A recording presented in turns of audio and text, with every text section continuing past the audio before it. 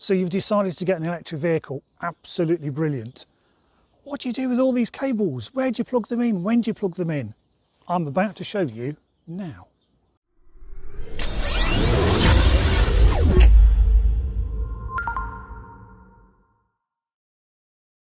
So the first way and the slowest way to charge an electric vehicle is using what's called an EVSE, Electric Vehicle Standard Equipment, a 3-pin plug, commonly referred to as a granny cable. It's as slow as your granny, but you can use it at your granny's.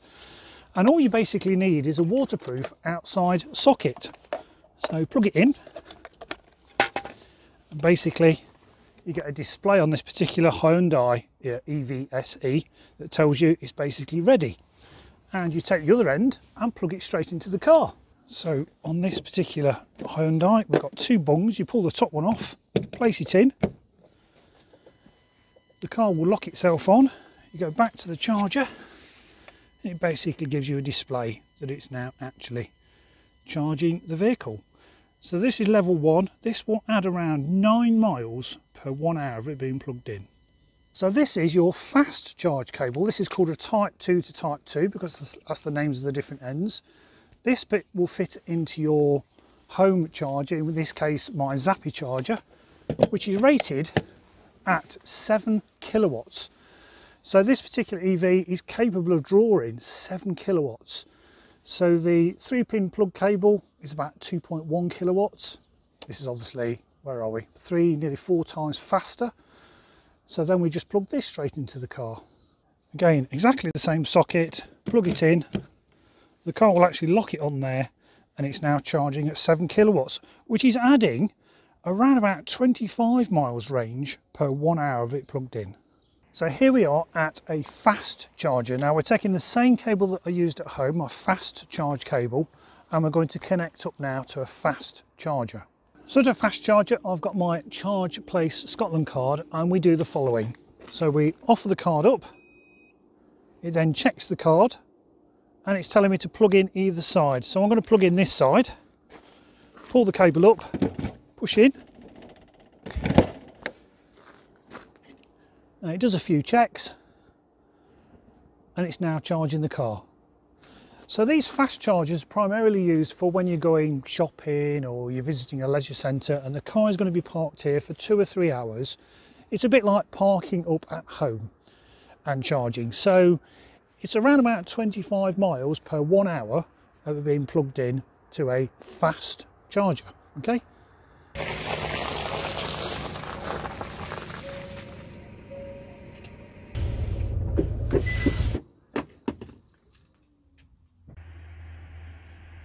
So this is a rapid charger, and this particular electric vehicle, the Hyundai Ioniq, takes CCS. Okay, so to do a rapid charge, yes, we undo the top bung, but also we've got another bung at the bottom, and this is for the CCS connector. Now a common mistake a lot of people make is they look at the connectors and they pull them out and go, oh, that looks like that fits in there, and they plug it in. Big mistake.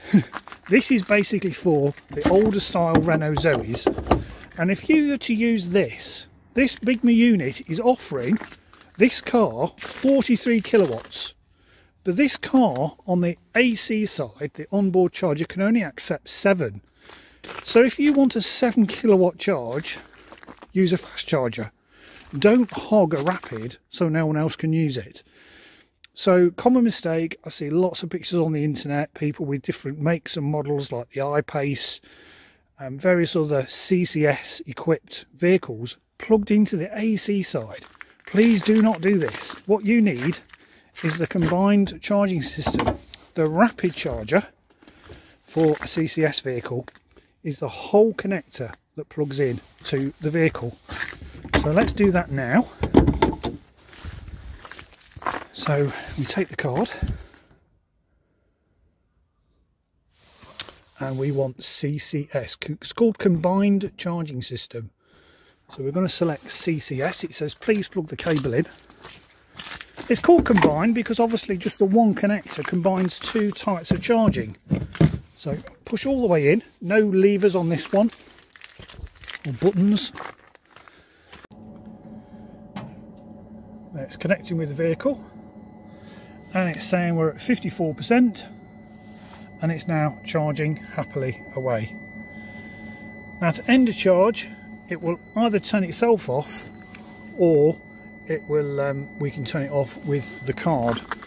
So just going back to the car, you can see here, if we get in, most EVs will have a display 29 minutes to complete the charge. We're at 55%. This is a little bit slower at the moment because it is cold.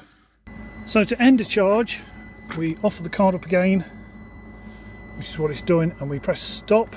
Let's offer it up again. Does a series of clicks and checks, ends the process, and then it will then say charge ended by user. We can now unplug the Ionic and just basically pull it out. There we go. Put it back in the holder for the next person, and just make sure you replace your bungs. Some have flaps, this one has some bungs, and there we go. We've completed a rapid charge. So there we go, that's how we do a CCS rapid charge on this particular EV, and this applies to all the modern EVs. They're all equipped with CCS, combined charging system.